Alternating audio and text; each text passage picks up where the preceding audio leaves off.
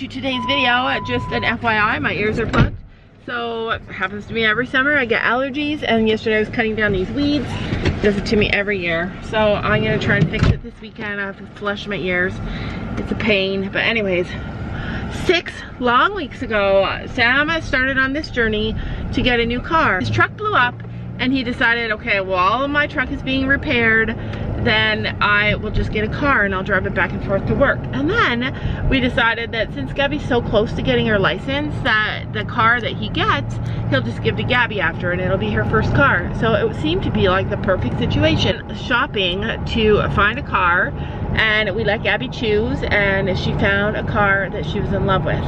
So Sam put it all into works. He said, I'm gonna buy it, I'll take it, whatever. And then it took 6 weeks, you guys, for this company to get it together. And finally, in the end, Sam said, listen, it's been a month that I've been trying to buy this car, because how it works here is that once you say you're gonna buy it, they send it to the shop, and then they do all the things that it needs, like they safety it, I guess is what it's called.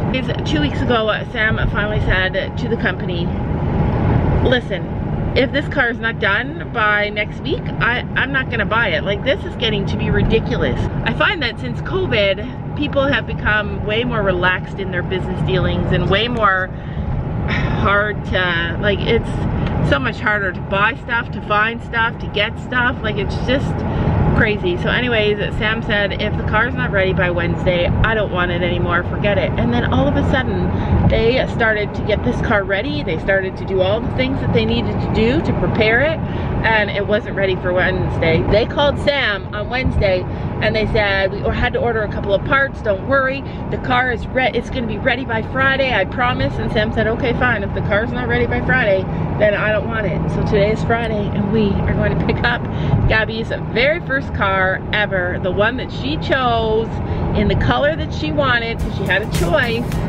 And we're gonna take you guys along with us. It is so cute, Gabby. Is it washed? It's wet. It was raining yesterday. Oh. So cute.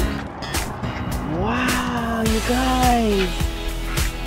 Gabby's new car. It smells like a new car. And then it's got new tires. Are you excited? That's it though. That's Gabby's new car. I love it. Make it look super sporty. There she goes. So Gabby doesn't actually get to start driving until April on her birthday, if she gets her G1, which is like her learner's permit. So she's not gonna be able to drive the car for a few months. But you know, time goes by fast, and though she can't drive that car right now, I'm still excited for her. I think it's exciting. And Sam has already asked Sophie, like, what kind of car are you gonna get when you're 16?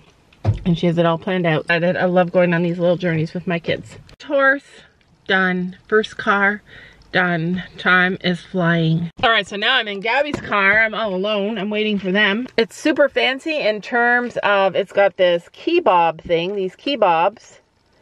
And oh, she's got 2. And basically, it's a push start.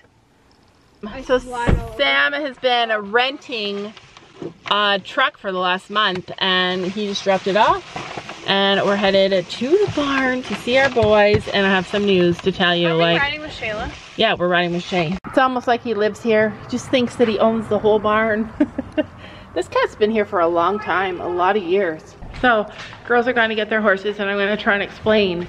Like, sometimes when we're here, so much is going on. It's just hard for us to, it's hard for me to explain everything. So the other day, you guys saw that we got these saddles. I brought these saddles, and somebody's asking, like, but you have a saddle fitter. Why aren't you using the saddle fitter? And we are using a saddle fitter. So she's looking for saddles for us, but then I called our tack store and said, like, this is the kind of saddle I'm looking for. And they found me some. And then the saddle fitter said, sure, I'll be there and help you guys fit them. But then she had a family medical emergency, and that's the thing, like, that kind of stuff happens, and so she couldn't come, and she couldn't fit them. So I had these saddles on loan from the tack store, and we couldn't fit them, so we tried them with Brandon. Tried them the way they were. Both of them are adjustable, and neither of them fit the way they were. Both of them would probably fit being adjusted, but I don't feel comfortable adjusting a saddle. So I'm gonna just take them back because I don't feel comfortable holding saddles here either. I have to get Gabby to put it in. I'm not good at this kind of stuff. Not even joking. I love your little hair clip though. Don't get wrecked. I get paranoid holding stuff that I don't own. Hi, handsome. Hi. Yeah, he's tied. Chance was standing at the roundabout with his friends, and he was standing over mud puddles, so he was like this trying to not touch it.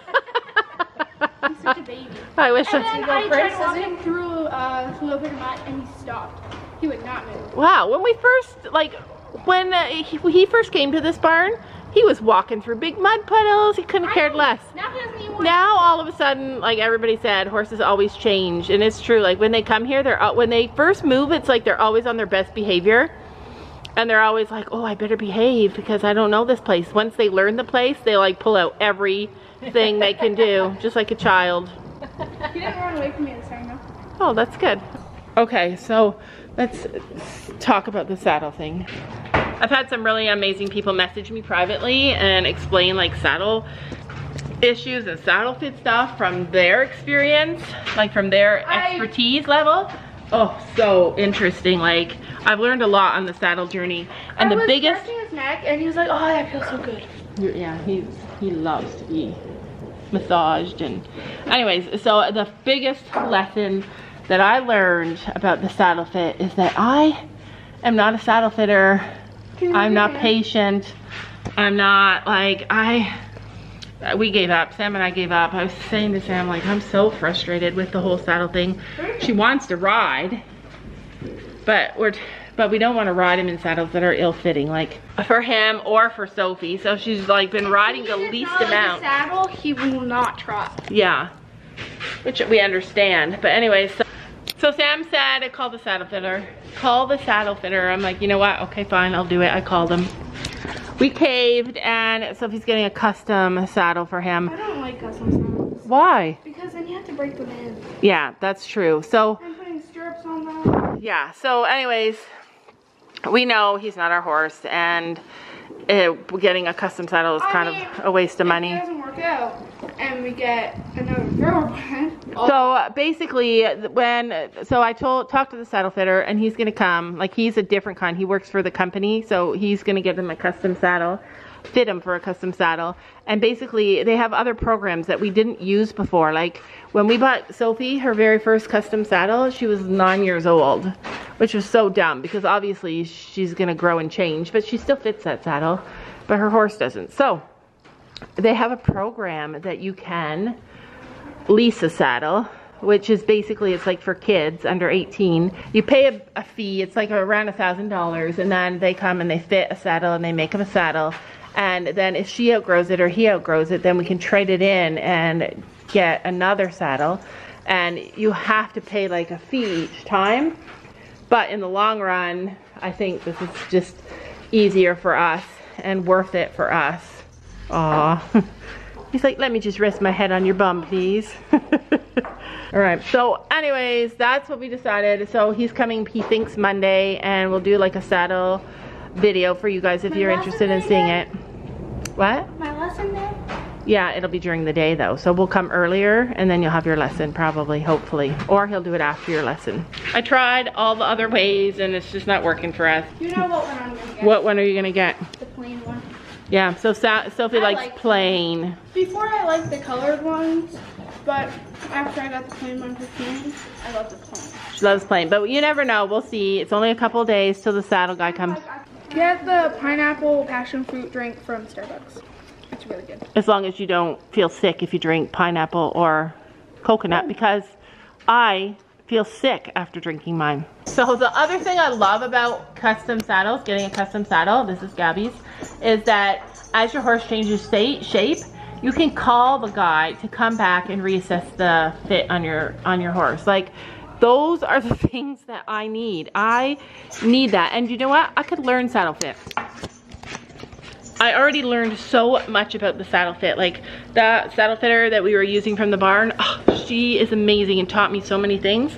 I could probably do it. I could probably do all of it. But The thing is, for me, I would always worry that I made a mistake and that the horse is in pain. That's always what drives me, always thinking like, what if he's in pain? What if he's in pain? Like, if he did anything bad or any kind of behavior, I'd be like, oh no, I messed up the saddle. And buying a saddle is an expensive thing. So I don't want to put myself in a position to make a mistake. Does that make sense? So that's why we decided, like, we're just gonna go with the fitter. Look it, they're in unison. They were putting jumps up for Shay in perfect unison. Look at that happy boy. He's like, who are you calling happy? Like, we've had this horse for 2 months now, 2.5 months. And she's had literally like a handful of rides on him because of all the problems trying to get the saddle right, and we're taking our time. Like, we were building up his weight at the beginning and then still trying to get the saddle fit. Like, she's okay with taking her time. She's okay with taking steps back. She's still getting to ride Denver. She's still getting to show. She's still getting to do all the things and learn all the things she needs to learn. And she's loving this journey with him right now. Oh, I also forgot to mention that while he's here, he might be able to send Sophie's saddle in and get it refitted for Chance. And that's an option too. This will be Chino's first ride inside for a long time. All right, so Gabby's doing a flat ride. Working on endurance and just flatting today. So we took the saddles back and Sophie's gonna do a haul for you really quick. Okay, so I wanted this forever. Since last Wednesday. 2 days ago she saw this at the store, but we didn't have time. So she got this hoodie. Let's see what's on the sleeve. Wrangler. Huh. Interesting. And then also she ended up getting, she got new show breeches that are not ripped. If you guys saw the last show video, she ripped them. And then she got black ones as well. And she has blue ones. And she has two pairs of gray. So now she has 1, 2, 3, 4, 5. Plus I sewed her other ones like this that she could wear when... Yeah, I probably will, because when me and Alice like to match, she always wears tan breeches. Yeah. But anyway, so she got 2 pairs of breeches and a new hoodie at the tech store today. But if you guys notice, as soon as I start to walk to the chicken coop, they all come running to the door and they all get so excited. For today's special treat, hold on here. Hold on. Wow, you're getting pushy, Missy. All right, so for today's special treat, I have watermelon. Any other takers? I think this is a rooster. It's watermelon.